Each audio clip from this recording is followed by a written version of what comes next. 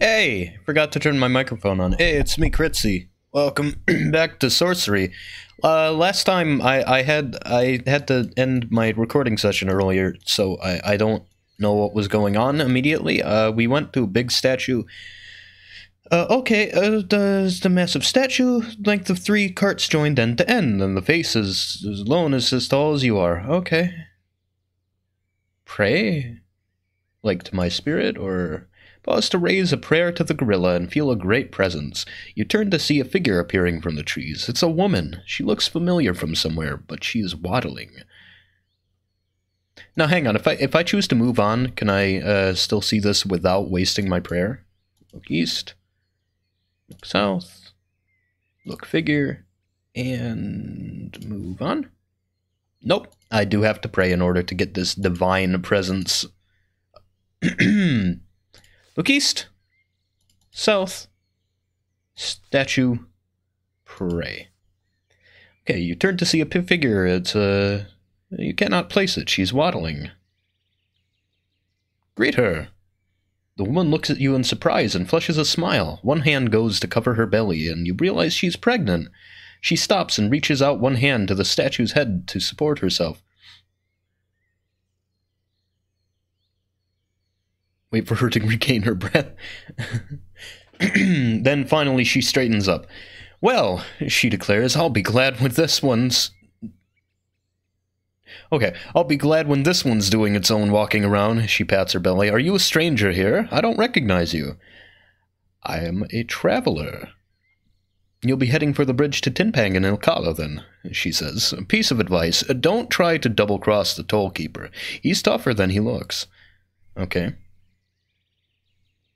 Ask her about the statue. Who is this god? You ask, indicating the statue. You're not from around here, then, I suppose. Help me down.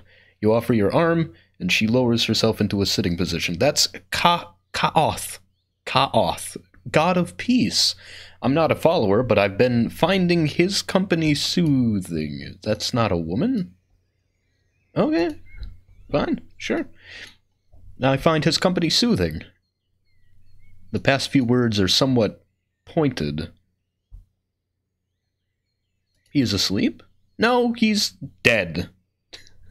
She arranged herself cross-legged, truly at peace. The story goes he went into the wilderness to spend 30 days without food or water and dropped dead in a week. Okay, well, yeah, I guess he is at peace. Sure. Join her. May I join you? You sit down beside her. If you like, she shrugs. Then she closes her eyes and begins to sing. A great stillness enters your body, and after a moment you cannot seem to move. Just wait. Just chill. You wait patiently to see what will occur. Your eyes are still open. The face of Ka'oth looms large, still as stone. Just wait. You continue to wait. Surely whatever magic is at work here cannot last too long. Ka'oth's eyes bore into yours, daring you to blink. Just for a moment. Sure, sleep. Sure. Just let it happen. Just roll with it, dude. Your eyelids begin to fall. You feel a great peace flowing up inside of your body, stilling your heart, blocking your throat, closing your nostrils. You begin to feel very dizzy, and then the lips of the great reclining god crack open. This is not your place to die, it intones. Your death is planned elsewhere. Where? You are the Analander, Ka'oth replies. And you are to die on the island of the Serpent of Time, surrounded by cold water and colder stone.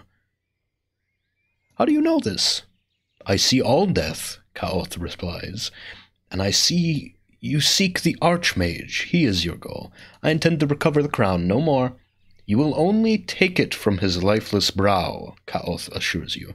Then know this, not all pasts are the same, and pasts may change. You sit now beside a woman who carries a child, and that child will become the Archmage you seek. Kill her now, and your mission ends. His voice is cold as stone and seems to echo around the plain, but the woman does not react. I can't do it. Because she is innocent? How many innocents will her child take? Ooh, big questions. I go to recover the crown, no more. I will only kill when I must. I killed that snake guy.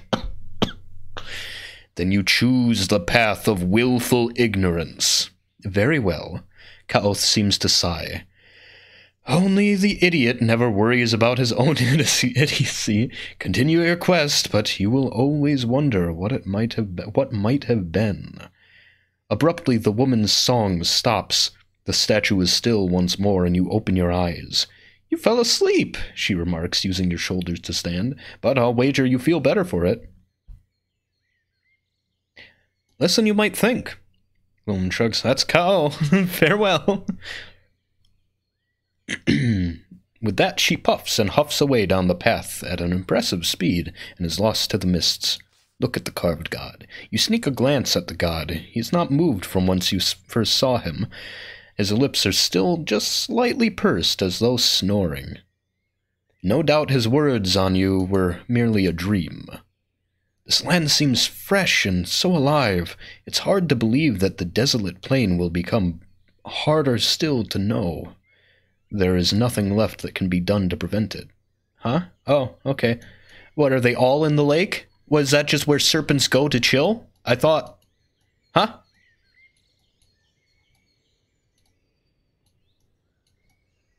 No, I thought... Wasn't there one in the woods? Alright, that's just where serpents go, I guess. We're in the serpent zone.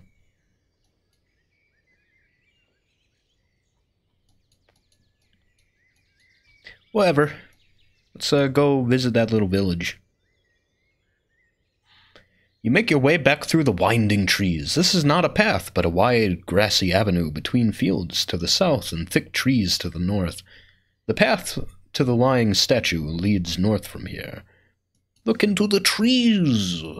This is a thick stand of trees, but a narrow, winding path leads north from here. It appears well trodden. Follow the path into the trees? No, I already went there. Stop. Go into the trees just to get some good gorilla points. Gorilla likes when I look at things. Okay, so... I'm going to want to go east to village. You walk on across a prairie until you meet the edge of an old road. Darkness closes in. You should find a suitable spot to sleep, especially after traveling a day without food. Nay, I'm fine. Also, what do you mean a day without food? I've definitely eaten food. The path winds up through low foothills towards an open area in the mountains. As you approach the foothills, you see a wooden palisade, spiked trunks planted to form a fence with a single gate.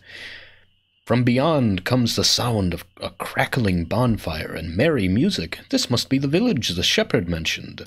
Look at that village. It seems to be a bustling, busy place. Presumably, this village owns the fields and the farmland through which you have been walking. You could go in it or skirt around it. What a huge village! What a vast and impressively sized village! Are you sure this isn't just a trading post? You pause on the other side of the gate, one hand on your sword hilt, as should anyone be foolish enough to spring a trap, but nothing untoward occurs. Okay. Look about. The village is a small collection of wooden huts built into a basin in the mountainside at its back. The center is a roaring fire, surrounded by tables and benches. A few people sit here, drinking and talking in quiet voices. Chill? The cloth cover of a large hut snaps in the wind, and in a mere moment you've seen lines of mattresses. The moon slowly moves across the sky like an lidless eye. Leave? I can't just, explore the house? Itchy. A little bit itchy. The fire? Leave south. Sleep? Now let's go hang by the fire, man. That fire seems a little big for all these thatch houses. The fire pit is in the center of the village. You walk past low huts, and a few figures glance at you, but they show little interest. The fire is built high and hot. Smoke swirls up to obscure the stars. A few people surround it, watching and talking. Introduce myself? Oh yeah, cook some food. Yes. Munch. Yes. You unwrap portions of raw meat and fish you have been carrying and roast them in the fire. The smell makes your empty belly groan and grumble. You tear into the hunks of meat. It's rich and delicious and highly nourishing. Someone passes around a charred joint of meat, offering you a bite. Sure, more. Eat more food. Okay, pass it on. Having taken your share, you pass the joint on to the next person and introduce myself. Greetings, you declare to the gathered people. They look at you with some curiosity. I'm a visitor here. So we see, a woman replies. And a few others laugh. They seem to lose interest in you and return to staring at the fire and talking to each other. Maybe I should have said I'm from Analand. Alright, yeah, sure. I'm going to go back. I'm going to say I'm from Analand. Time warp. Yep. I cook my food. Okay. Eat. Pass it on. I already ate. I'm going to go ahead and leave that. Introduce myself. Say I'm from Analand.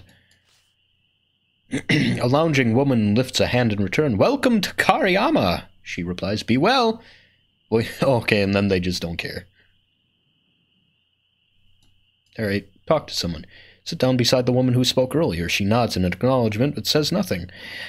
This is a beautiful village. The woman smiles and then pauses to tighten a bootlace, a movement which casually flashes a marriage band on her wrist. Thank you, stranger. We all welcome you. This village is Kariyama, the most beautiful village in Ishtara. Okay.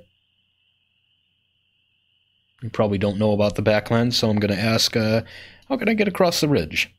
You're so eager to leave already. There is a bridge. You'll have to pay the bridge keeper a toll, of course, and he rarely asks too much.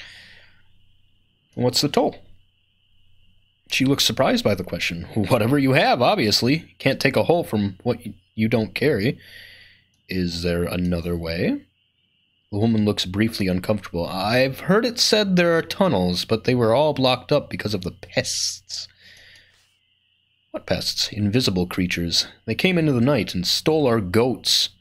You talk a lot. Is that normal where you're from? I rarely see people. You travel alone? I understood this land was empty. Ishtara is the center of the world. We will survive forever. Hope so. You reply, thinking the empty wastes are already seen. What can you tell me of the Backlands? The Backlands? You've not heard of them? Are they beyond the Zanzunu peaks? I know nothing of what lies back there. These are the Backlands here. She laughs. This is Ishtara. I am quite sure. Feel the soft wind on your face. Is it not good? Seems wherever you are, this place is far removed from Kakabad, at least for the people. You nod to the woman and get to your feet once more. Stranger, one of the villagers declares, we are having a discussion. Who would be the most likely to best the other in a fight, a goblin or a wolf? I have seen such a fight. You have, they declare with pleasure. And who was the strongest in the battle? The wolf, no doubt. Ah, goblin is cunning and sword-wise, another declares. No wolf is a match for a blade. I believe the wolves went? I did not stay to find out. I believe the wolves won in the end. Oh, right, from the gates. Remembering the baying howls on your back when you left the north gate of Kare. We will ask the Archmage to deliver one of each, decides a villager with a sigh, in the name of learning and scholarship. I've heard rumor of tunnels. Tunnels, one replies, looking a bit uncomfortable. There are tunnels, another replies, but we do not go there. Can I fix this problem? Why not? Because there's no need, and there are some dangers. What dangers? Something lives there. There is no danger here in Kariyama. The Archmage keeps us quite safe, but under the mountain, well... they say magic doesn't work under the mountain. How can I find them? Simply enough. Head through the north gate. Enough questions, another villager says. Please, don't go to the tunnel. We have no wish to send you to your doom. Okay. Alright. I'm going to the tunnels. There ain't no way I'm not going to the tunnels. Ooh, wait, is there more stuff that I want to explore before I go tunneling?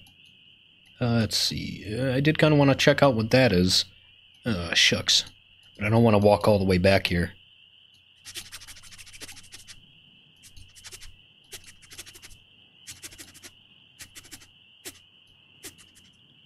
Alright. I was hoping there would be a market or something here, so I could get my thingamajig back. Maybe it would have to go at daytime or something. You approach the tunnel mouth and lift away the covering of vines. The passage descends dank and dark into the bowels of the mountain beyond. Fire of danger. Nah, go inside. The mountains overhead create an imposing sight. You walk in and through an ancient tomb. Even the air smells musty and old, but there's a breeze on your hand. Does that mean there's a way through? Presumably, because, you know, air doesn't really move in caves. You make your way slowly through the narrow entrance and into the cool dark of the tunnel. Or at least I think so. I've never actually been in a cave.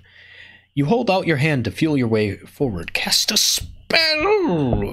You raise your hand, but it seems deep below the mountains. The presence of starlight cannot reach you. You are powerless.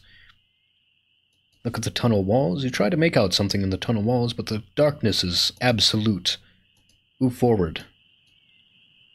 I couldn't, like, cast my light spell back there. You stumble onwards. Oh, jeez. You know what? Hang on. Alright, if we're not letting me cast a spell, might as well light a light. Your tinderbox provides a spark. You look through your patch to catch something on fire. Scroll? Spellbook? Ah, fuck. I don't have any torches. God dang it. Ugh. Alright, whatever. Dark time. Sure, I've walked through the dark before. Can't cast a spell. Look at the walls. Yep. Darkness is absolute. Make a move. Can't imagine what I'm missing in here. You stumble onward, squinting in the gloom. The tunnel winds a steady course with occasional branches that lead into dead ends. It becomes clear this is not a natural cavern. Wooden pillars line the walls, creaking under the weight of stone. Cast a spell! Of course. Test the pillars. Test one of the pillars for strength. Applying a little pressure, responds with a crunching, cracking sound, and dust rains down in a spill. Okay, well, don't push the pillars. Being careful not to lean on the pillar, you keep one hand to the wall to your left and use it to guide you. Then your foot strikes something hard, not a rock, the length of metal, perhaps. Reach down for it. Feel the object, a long metal spike with a wooden pole in its center. A pickaxe! Someone's been mining down here. All right, I want a pickaxe. A few steps further, you collide into a wooden wall that reaches from knee height to neck height. Okay, it appears to be on wheels. A minecart, then. Feel inside? Hoping to find some treasure or valuable metal, but it's empty. Not even a discarded rock. Yeah, let's not go on the cart. This ain't Donkey Kong. You make your way through the dark, and soon your hand feels nothing but air. A side passage. Hello, I'm here to pray for protection. For why? For what? It's just darkness. I'm not afraid of darkness. Toss a small pebble down it, and the echo must be quite tells you it must be quite small. As your eyes adjust, you notice something dimly glowing at the end. Yeah, move towards it. Footsteps muffled by thick sand. I shuffle towards the glowing object. You trip over more abandoned and broken tools, and then you are close enough to see a curved golden object poking out from the rubble. This is the source of the light, and it seems to be pulsing softly. Beside the rubble are two large shapes that look like jars. Move closer. You edge round the jars to get a closer look at the artifact. It's a horn!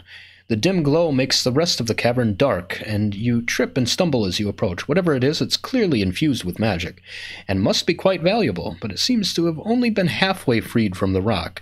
The wall feels smoother in places, like you have been feeling a built wall instead of a tunnel. The ground here also feels different. Look at the ground.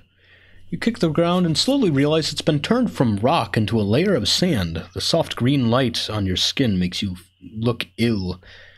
Okay. Gather some sand. Yeah, I want some sand. Yeah, give me some sand. I love sand. Check to see if the tunnel's safe. Feeling around yourself, you can tell this passage is much shorter than the rest of the tunnel. The regular bumps in the wall that make up the support pillars are still here. You touch one and it's nearly bent in half. Shove it back into place. You set your shoulder against the pillar and push hard. It gives away like paper and you tumble to the ground as it breaks in half. As you dust yourself off, a rock bounces off your head. You look up only to dodge out of the way. Oh no! Another the size of a goblin crashes down. Dang it. You dodge the falling rocks as you race down the passage. As you get to the main tunnel, you can see it's unstable too. Shit. Squeeze against the wall. You wince as the ceiling crashes down. No! I need the magic horn! I shouldn't have pushed that pillar, dummy. Get a closer look at the artifact. Yep. Can't get a closer look at the rocks.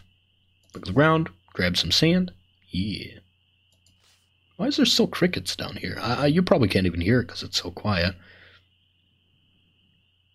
Check the tunnel if it's safe. Yep. Leave it alone. Okay. Not even a message for that one. Grab the horn. It's firmly stuck. Yank it. You haul a little harder and it comes free suddenly, sending you sprawling back against the floor. Look at the horn. You waste no time in examining the horn. It's hard to see any details as the glow blinds you in the darkness, but you do make out some blocky script into a language you don't recognize. The horn is also slightly warm to the touch. Probably don't blow it in the tunnels. You're about to stand when you notice the nearest clay jar wobbling. It rocks back and forth faster, then the lid shoots off. Back away. You move quickly back. Sand rushes out of the jar with tremendous force whipping around the cavern and tripping you to the ground. Scramble back. You scramble backwards across the floor, and sand forms into a whirlpool-like shape. Two deep black vortices appear at the side and roam queasily across the surface until they reach the top. As they swivel, widen, and seem to focus on you. Look about for something to use, attack, or cast out. Can't cast a spell down there. You deftly leap forward, swing your sword, but it passes clean through the monster. It barely even notices. Run, I guess. You turn tail and run for it, but the monster is hot on your heels. A tendril of whirling sand snaps forward, and you feel tiny cups rake your back. I can take that damage. You stumble sideways, bashing your shoulder into a pillar, and the ancient wood creaks violently. But the creature is still hot on your heels. It's too fast to outrun. Nah, we're fine. Just keep running. I can get out. You turn away from the thing and start running as fast as you can. 2 paces forward, you slam into another pillar in the dark. Rocks begin to fall inwards, and the whole ceiling shakes. You hear a deep rumbling. The tunnel is collapsing. You dodge rocks aside and crash down upon you. Yes, sure. The creature is close behind, but then the ceiling caves in at your heels, burying it. In your haste, you trip on a broken cart, and the glowing horn goes flying. It lands nearby, but the tunnel is still rumbling. Grab it! I need it! You leap towards the horn, landing on your knees. You reach out, but not before a massive rock slams on it, grinding the horn into a fine powder. Ooh, nope. Nope, I gotta try to get that horn. Get a closer look. Yep. Look at the ground. Get that. Get that sand. Yeah. Now move the jars. Move those jars. You pick up one of the clay jars to move it aside, giving you more room to work with the rubble surrounding the horn, but in the darkness you trip over a pickaxe and the jar tumbles out of your hand, shattering on the ground. In the blue-green light, you see sand spilling out, and it begins to swirl upwards. Yeah, get some sand. Yeah, magic sand, dude. You grab a handful of the sand, but it seems to be trying to grab you. The rushing torrent is so strong now that it knocks you to the floor. Get up. You scramble to your feet, and it forms a something or other. Look around for something to use. Discard a pickaxe. Threaten it with the pickaxe. Just run. No, threaten it with the pickaxe and hold it threateningly, but the whirlpool sucks you in. The axe swirls around inside with violent speed before being smashed to pieces and spraying in all directions. Charge the creature. Get in the sand. All right. Nah. Wondering what else I can do here, like what I could possibly... Get a closer look. I mean, I could pray. I could pray. Let's see if I can pray, because I did pray recently at the thing. Pray for protection. Nothing happens. Have you been forgotten in the dark? Oof. Man, if I went for the god of if I went for Korga wouldn't be leaving me alone here. Korga wouldn't be making me hang around in the dark alone. Shit. Get around. Get some sand from the ground. Yep. Closer look at the bottom. Yep. Shift the rocks. Only gentle, but in here it's blinding. Get it out. Firmly stuck. Yank it. Now can I, like, immediately leave? Leave immediately. Don't even look at it. Scramble back. Alright. Look about for something to use. Discarded pickaxe. Just run.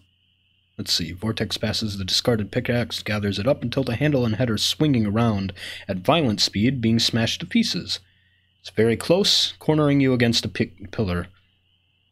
Looking around wildly in the dark, you can't think of anything. As a few step backs, you feel hard stone. Yes, is this how it ends? Oh, hang on.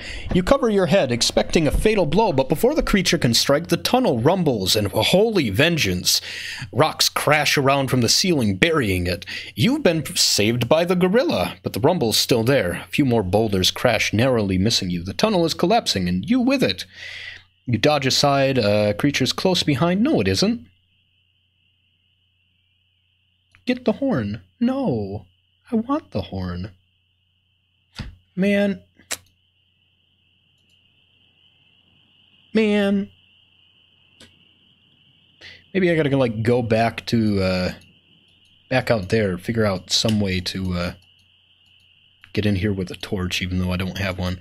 I'll see about it. I gotta get going anyway. I'll see you next time. Bye-bye.